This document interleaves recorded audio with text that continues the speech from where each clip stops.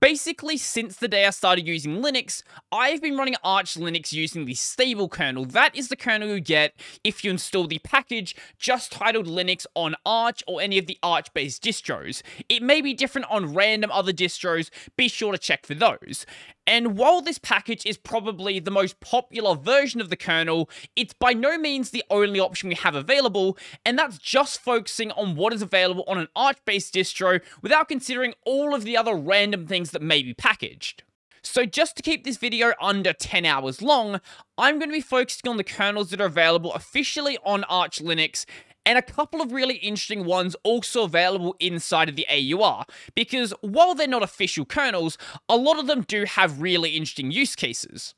So on Arch Linux, we have 4 kernels available, and even if you don't run Arch Linux yourself, some of these might sound familiar because they're not just available on Arch. So we have the stable kernel, the LTS, otherwise known as the long-term support kernel, the hardened kernel, and also the Zen kernel. So let's just start from the start and talk about what the stable kernel actually is. Now, while being directly related, the stable kernel available on Arch Linux, or probably whatever other distro you're running, isn't going to be identical to the stable kernel available from the kernel archives.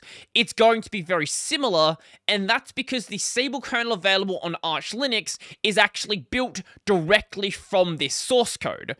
But the Arch team also applies some extra patches to it and makes some minor modifications to it, and this is why when you actually download the kernel on Arch, it's not always going to be directly up to date with what is available from this website. Because Arch is a rolling release, it's probably not going to be that far behind, but there is always going to be a bit of a delay. Now, LTS, the long-term support kernel, might lead to a bit of confusion because you used to see a lot of distros out there also referring to themselves as LTS distros. Take something like, I don't know, Ubuntu LTS. And while they are both going to be running a version of the LTS kernel, when you install an LTS kernel on Arch Linux, this doesn't mean that Arch then becomes a stable release. None of your other packages change. Pacman will keep updating everything else exactly the same.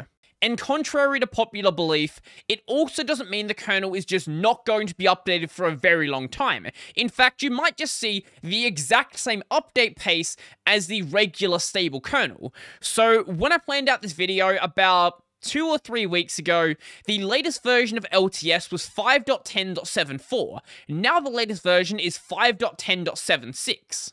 Now, 5.10 might sound like a kind of out-of-date kernel, and if you go all the way back to the oldest version of the LTS currently available, 4.4, that was the current version of Linux, I don't know, like a couple of years ago.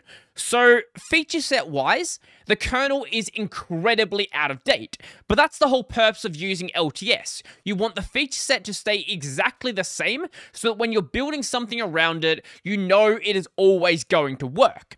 But that does not mean the kernel is actually out of date when it comes to things like security. So pay attention to the third version number. When you have something as a stable release, you'll never see a .76 or a .214 or a .290. This means there has been 290 minor patches addressing things like security to make sure these older LTS kernels are still, secure to use.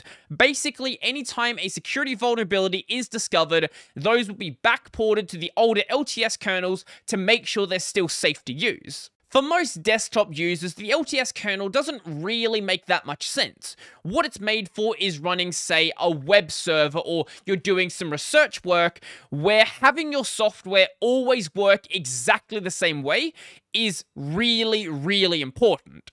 Our next kernel is the Linux Hardened kernel, which for Arch Linux is going to be forked from the one being used by Graphene OS.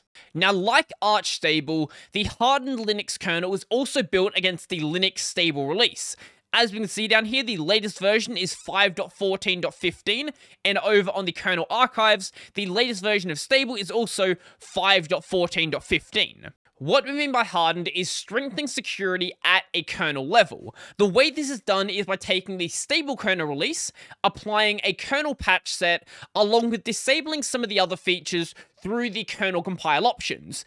And while a lot of these features might be incredibly useful if you're on a server or if you're on the desktop, if your focus is on security, they don't really need to be enabled because they basically just act as extra points to exploit the system. So if you use the hardened kernel, it is going to come with a performance detriment. How big that detriment is going to depend on what you're doing and obviously how powerful your system is, but there will be a detriment. Also, certain packages, most notably Skype, which for whatever reason will not work with the hardened kernel. Other things may have some issues. Other things like the NVIDIA drivers may require some workarounds to actually get working. Now, as for the Zen kernel, this has absolutely nothing to do with AMD Zen. That is just a coincidental name.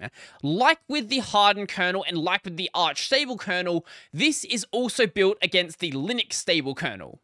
And the GitHub does an absolutely horrible job at telling you why you might want to use the Zen kernel. In fact, it does no job at doing that. So let's look at the Liquorix kernel, which is based on the Zen kernel. So the way it describes itself is as the better distro kernel. So rather than just being focused on being a generic kernel that works on everything, it doesn't really have any specialized use case.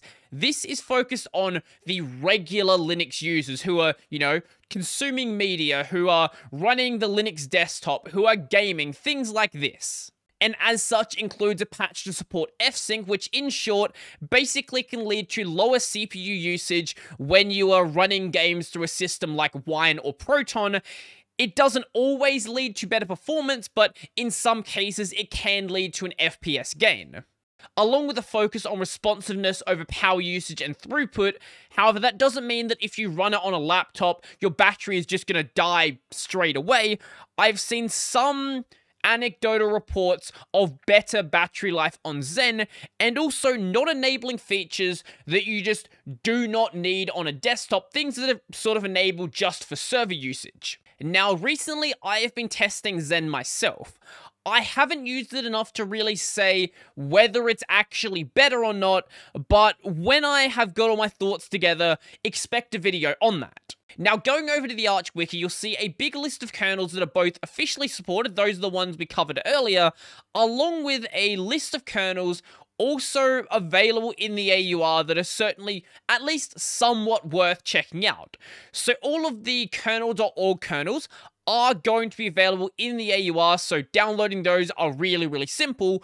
And one of those you may want to think about using is the Git kernel. Not because the Git kernel is going to be great to run on your desktop, but the Git kernel is here to basically test the absolute latest version of the kernel. This will be compiled directly from the source available on the Linux repo, no extra patches, nothing like that. Whatever is in that repo is going to be there. This is more here for testing and development purposes, but if there is some weird edge case where you're running some absolute cutting edge hardware, maybe you might need that. While the Git kernel is going to be the latest code available from the repo, the next kernel is actually kind of a more interesting one. This is effectively a beta test for the next mainline kernel, so the next kernel is going to include features that are going to be merged into the next major release. Now, in the unofficial kernel section, there is a bunch of stuff you can look into here. Some of them might be good for your use case, some of them won't be. But the Libre kernel is one that you may have already heard of. So the Linux Libre kernel is the same kernel that is used over on Parabola. This is a kernel that's not going to include any proprietary or obfuscated device drivers, which, as you may expect, when there is not replacements available, the Libre kernel is going to break a lot of hardware. That doesn't mean that everything is going to break. You can use Parabola perfectly fine, but you will have to sort of pick and choose what hardware you're actually going to be using. And obviously, you could always just go and compile your own kernel if none of the kernels available do what you need them to do. Now, the big question is, what kernel should you actually be using? And I really can't answer that question for you. It completely depends on your actual use case, and most people will get away perfectly fine just running the stable kernel. So all I can really say to you is do your research, try out the kernels that you think are going to work, try to find people who are, in similar cases to you and see what they are using, and hopefully you'll find something that suits your use case basically as close as you want, and if not, well, maybe try compiling yourself. So if you like this video and you want to support the channel and become one of these amazing people over here, I don't know where I was going to point there, go to my Patreon, subscribe to Only Bearer Pay, linked in the description down below. I've got a podcast called Tech Over Tea, available basically anywhere. I've got a gaming channel called Brodie Robertson Plays, where I live stream twice a week, upload about 5 or so YouTube shorts, and this channel is also available over on Odyssey. That's going to be it for me, and I'm out.